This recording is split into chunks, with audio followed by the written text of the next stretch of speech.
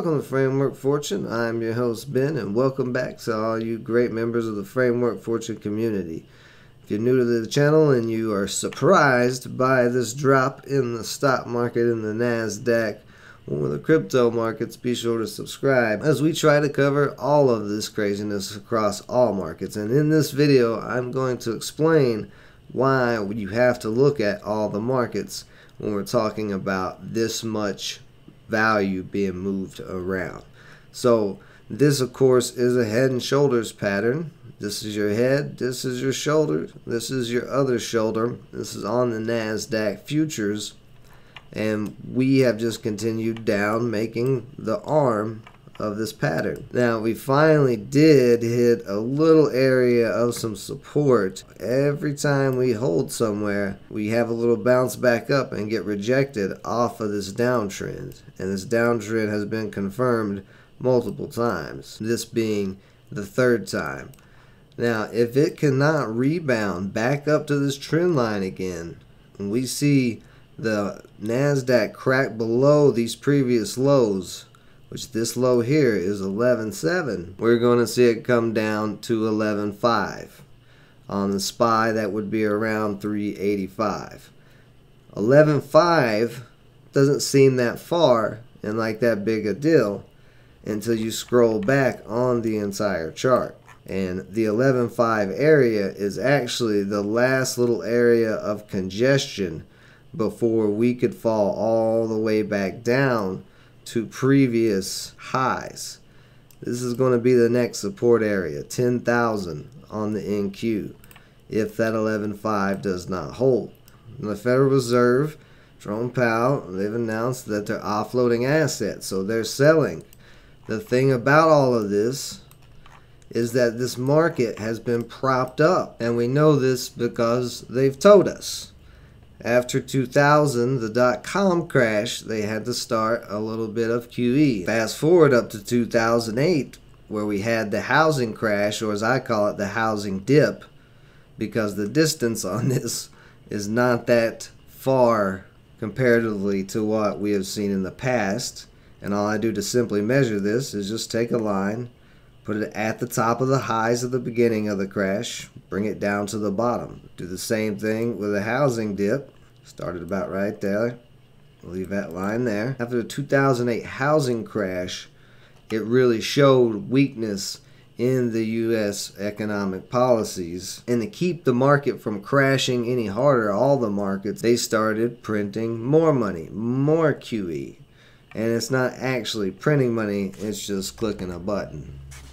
Just like that. That would have been a dollar bill. That is why we have been on a massive bull run in the markets. And when you look at it pulled back like this, you can see that even the 2020 COVID dip is barely a blip. And that's why I call that a dip and not a crash on this chart. This is less than 15 years that this has happened. And if you compare the NASDAQ to the United States Central Bank balance sheet, you can see it started spiking in 2008, right around the same time that they started doing the QE, because the QE also involves buying assets. As the Federal Reserve's balance sheet has went up, which is now looks like it's around 8.9 trillion, so as they start tapering, which means they're going to reduce this balance sheet, what do you think is going to start happening? They've just barely started reducing the balance sheet, and look at the pullback. We pull up the Consumer Price Index, which is a measure of inflation. You can see that it has been going up since 2008 as well. So this is the amount of US dollars in circulation. Just by natural laws of supply and demand, more supply, if there's not enough demand to keep up with it, means that the value is going to drop. A lot of people consider the US dollar as money. I consider it only as currency. There's a difference, and we'll get into that in just a second. So this is the last chart we're going to compare against NASDAQ for the moment, and then we're going to get into some of the other concepts before I put it all together with a nice bow on top. The United States inflation rate would be an uptrend like this. That is the same uptrend as the U.S. stock market. So earlier I mentioned the difference between money and currency. And this is a very important thing to disconnect in your brain if you think they are the same thing. The US dollar does not have any actual value, right? It's just a piece of paper. Nobody just wants US dollars. Like, what is a pile of US dollars in your floor going to do? It's not going to do anything except for just take up space. Now, when you go to buy something, then you can take your pile of paper and yes, go and get a whole bunch of things.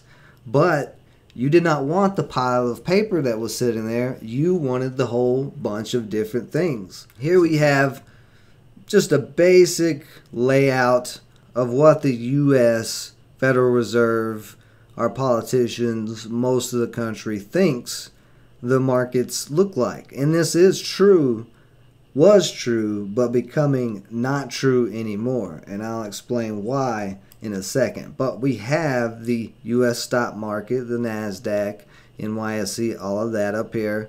The U.S. dollar, world reserve currency, that's why I have it as the biggest circle. It is a fiat currency again. It's just paper. Fiat means that there's nothing really backing it. There's no real value other than the government's word. U.S. dollar index is a measure of the value of U.S. dollar relative to a basket of foreign currencies. And the index was established by the U.S. Federal Reserve in 1973. It is now maintained by ICE Data Indices, a subsidiary of Intercontinental Exchange.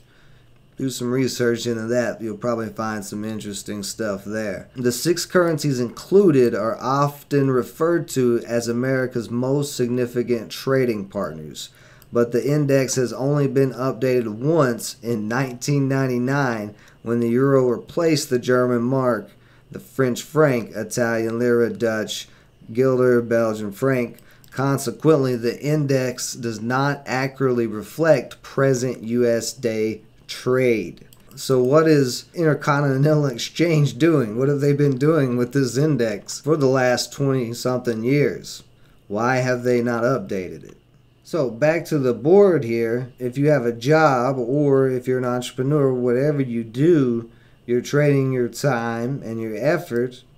You're swapping it for US dollar. So if you want to buy stocks, you would be swapping your US dollar for whatever stocks or funds you purchase over here. You're not getting the US dollar just to hold, right? If you're going to go buy food, groceries, whatever else, then your money is going to go to commodities, because commodities are corn, rice, beans, oil, all types of different things that we use on an everyday basis. We're going to ignore the little guy crypto for now. We know where your value is coming from over here, how you're transferring it into US dollar and then transferring it into the things that you actually want. Then where does that US dollar currency go after you transferred it into one of these markets from investing and trading or buying things that you need?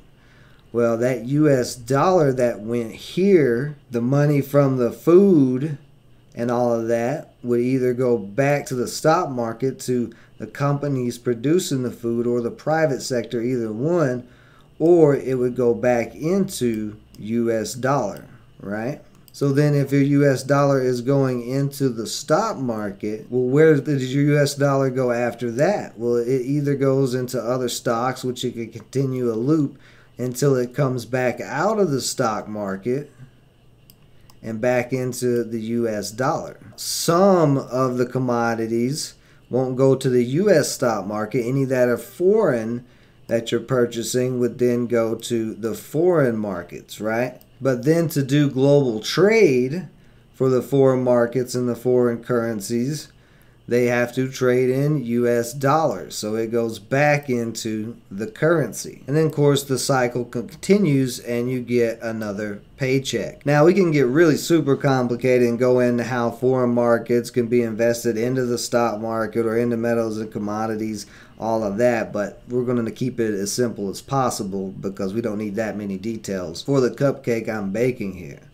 But because the US dollar has been the world reserve currency, everything in the US stock market is priced in US dollar. All the metals and commodities, if you're from the United States or trying to buy them from the United States, or anybody who mainly trades in US dollar, which is a lot of the world or has been. But as you see, as the chart is coming together, the US dollar isn't actually anything that anybody wants. It is just a mechanism to transfer value around to other items, products, or markets. The US dollar did not start out big like this, right? It started out a lot smaller.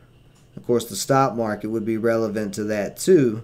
As the currency supply, as we saw on the charts, has been expanding, the inflation has been expanding, the US dollar has been expanding, because this cycle that the Federal Reserve set up once they took the US dollar off of the gold standard and made it a fiat currency is how they were able to make the US dollar turn as big as it is, because that cycle that they set up just continues and continues and continues until it doesn't. As these foreign markets over here have started to figure out that the products that we've been sending them US dollar for, they've started realizing that they are in this cycle and they're never going to get back the money that is owed from the US government, because it is virtually impossible when this whole cycle is set up like this. As they're realizing that, they're going to stop trading in US dollar, because it keeps those markets right where they are and the US dollar and the US economy continuing to grow. So once they start doing that, which we've already been seeing with the growth of many countries, Indonesia has seen great growth during the pandemic and everything. As these markets start to grow, then the US dollar will start to shrink, right? Because you no longer have this inflow. So, of course, the US dollar can still go to metals and commodities and come right back in, or go into stocks and come right back in. But you're going to have the big daddy shrinking while this one is growing. And as this one shrinks, because the entire US stock market is priced in the US dollar, the stock market will shrink along with the US dollar, because those foreign markets will also not be transferring value into the stock market either. Now add in taxes that the US government gets. You get taxed on your returns here. And use red T's for the tax, so you get taxed on that line, and your paycheck gets taxed, right? So when the US currency is coming back to you, they take some of it. If you sell a metals or commodity investment, when you try to send that back to US dollar or foreign currency, that's going to get taxed. If you are sending foreign currencies or products being sent overseas, that's going to get taxed. Every single path of this cycle is a place where the US government is getting extra US dollar that then goes back into the US dollar. So that also led to the continued expansion and growth of the US dollar. So I'm going to leave those red T's on there to remember the taxes. And I'm probably missing some in some spots. And like I said, there's a whole lot more detail that we could get into on this. And there would be other places in all those details where taxes would be coming out of. But now we got to talk about the little guy, right? The little guy's been being ignored over here. You take your time and effort, your value, put it in the US dollar, and then put it into cryptos, right? We've seen that growth of cryptos since they came out, with starting with Bitcoin. You know, Bitcoin may be down right now, but it's still up $30,000 when it was $100 around 10 years ago. The early ideas of crypto have always been to hodl. There's not really been any of that value coming back into US dollars. If nobody's selling it, they have to sell it for US dollars, and they're not selling, then it's not coming back in to this cycle. Instead, it's sucking the US dollar out of this cycle. Since we see populations of other countries buying cryptos, we have that going to crypto as well. A lot of them have been holding, right? So that caused the crypto market to expand pretty rapidly. Now, before, the safe haven has always been the metals and commodities market during a crash. But with the newer generations and some of the older generation believing that crypto is actually a better hedge or a new hedge or whatever, this market here would start to shrink because the buyers taking their USD and swapping it into metals and commodities, they'd be swapping it into crypto. So it would start to shrink this market as well, and the stock market. So now that we have this variable of crypto thrown in, you can see where it's starting to get messy. You can see where the whole cycle that we've been in for a long time, the US dollar cycle, the fiat cycle, is starting to have weaknesses. And because the Federal Reserve has pushed the limits with adding to this currency supply, right? We're in those big spikes. So if I'm looking at this right now in real time, where we're at, I would say the stock market is up here with the US dollar pretty big. Altogether, all the foreign markets, you're looking pretty big there. Cryptos at the moment just crashed. Now the US dollar and the US stock market and foreign markets and foreign currencies, for the most part, besides the digital yuan, have at least 50 years of history to go off of. Cryptos is a whole new sector. We have around 20 years to go off of, but it being new means there's going to be a whole lot of expansion. So we know for sure, regardless, whether it be Bitcoin, Ethereum, whatever the coins, tokens that are the big boys in the end, it is all about the actual technology behind the cryptos where the growth is, right? It's not making a currency out of nothing like the US dollar. There's actual technology behind crypto. So that is a value that backs the currency. Whatever the blockchain is, that cryptocurrency has actual value behind it. It doesn't need all of this cycle to continue to expand. Just like metals and commodities don't actually need a US dollar to expand. As more people are born, more people are going to eat things, more food. So it doesn't need the US dollar. The US stock market needs the US dollar. Without the US dollar, then what is the US stock market? The companies in the US stock market don't need the US dollar either. They're just forced to go through it. So, because again, those taxes and to continue this big cycle. However, if they decided to, which we have seen some companies do, hint, hint, wink, wink, Elon Musk and Tesla have took their US dollar and went to cryptos, further expanding that market. We have all these markets that previously were feeding into the US dollar and into the US stock market that are now getting disrupted. So the US stock market, according to this, should follow the US dollar index from 2008 to now. Does look like it's been similar, but we got to scale back on this US dollar index and take a look at the bigger picture. So when we scroll out and we look at the whole entire chart of the US dollar index back to 1968, if you want to go back even that far, the US dollar has been in a downtrend, whereas the stock market and all of that have been on that artificial uptrend. So the actual value that you've been trading your time and effort for, that's supposed to be represented by the US dollar. And remember, they haven't updated this in 20 years. The start of this uptrend from the 2008 crash, people have thought that the dollar has been strengthening because that's what the Federal Reserve has been telling and showing.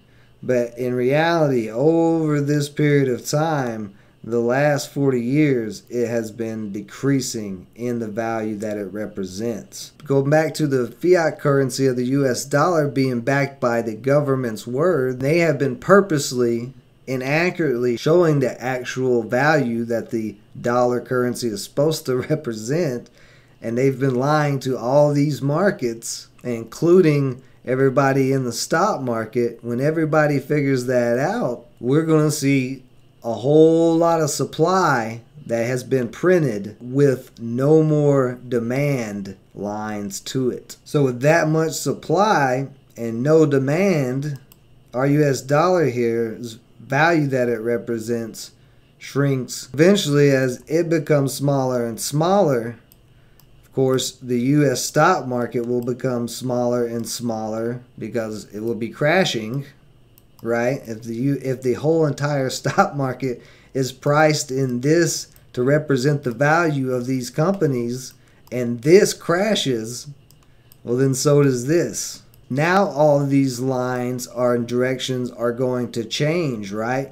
Because this is no longer the big kahuna in the middle. If this trend continues that we're on, and that would then leave cryptos, foreign markets and foreign currencies, and metal commodities left, because these are all backed by value in some way, where all of this has been a lie.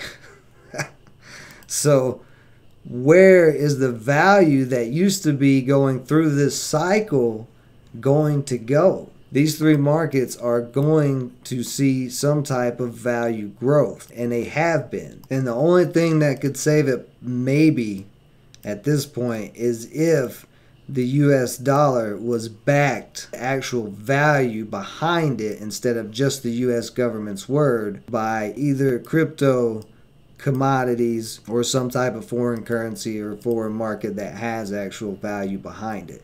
And not all foreign currencies have value behind them. Most of them are fiat currencies and are as bad as the US dollar with their setup. They're just way younger in that cycle. So in reality, we know that there's not really going to be anything from there to back the US dollar. It'd have to be the US government or Federal Reserve to say, listen, we got to back the US dollar with either some type of metals, commodities, or a cryptocurrency, and not a stable coin, right? Because you back the US dollar with a stable coin that's pegged to the US dollar, it's not really backed, it's just both of them. It's redundant. So you'd have to back it with actual crypto that has blockchain value, coin utility, all of that, and a lot of demand. So since all the demand from over here, from this big cycle, is going to go out, and it can only go to these other places unless that miracle happens for the US dollar, which ones are going to see the most expansion? I'm leaning towards cryptos because it is the newest market, and it did just crash 80% from the high of this year. Could it crash more? Absolutely, all of them could. But this recent crash was due to an attack on UST and Luna, which if you haven't seen that video, you should watch, because it correlates directly with everything I've said in this video of who the culprit is, the Federal Reserve, of that attack, and this backs that even further. So is there any chance for a major rebound? Not likely. As the dollar's running into this downtrend, it has started to come back down, and we compare the NASDAQ here in the short term, we can start to see that same peak that the NASDAQ just had. The dollar seems to be having almost the exact same candle as here, which on the NASDAQ was followed by this latest dip. So when the US dollar index and the NASDAQ are starting to align, then we're going to start seeing that truth of the cycle collapsing. So on the monthly chart, the NASDAQ still could try to hold 12,000. This support area doesn't look very likely. Looks like we're going to go down to that 11.5. And as you see, the uptrend is right around that 10. If that 10 cracks, that would be the final confirmation that we are going to see the US dollar and the US stock market crash. But remember, as the NASDAQ is dropping, the values coming out of there, it has to go back into the US dollar, causing false strength like this bounce we've seen over the past year on the short term. So that is why I've been a perma bear for a while on the stock market and the US dollar, and been bullish on metals and cryptos, and I am still bullish on metals and commodities and cryptos because we have not seen any changing of that trend of this whole cycle collapsing. Even though we've been downtrending, there are going to be green days in the market. There's going to be bounces. But the next couple of weeks, we have really got to hold these support areas on the NASDAQ, or it is going to get extremely, extremely ugly. So hopefully that clarifies some things and doesn't confuse you. But if you are confused even more, or a little bit less, let me know in the comments. I'll try to clear it up for you however I can. And also, go check out frameworkfortune.com. Sign up for free. There's no paywalls, and come join the Discord. And you can catch me as well as H&H Trader and other traders in the Framework Fortune community, going over analysis and going over charts just like this almost every day. Appreciate everybody joining me as always. Stay safe out there. Till next time.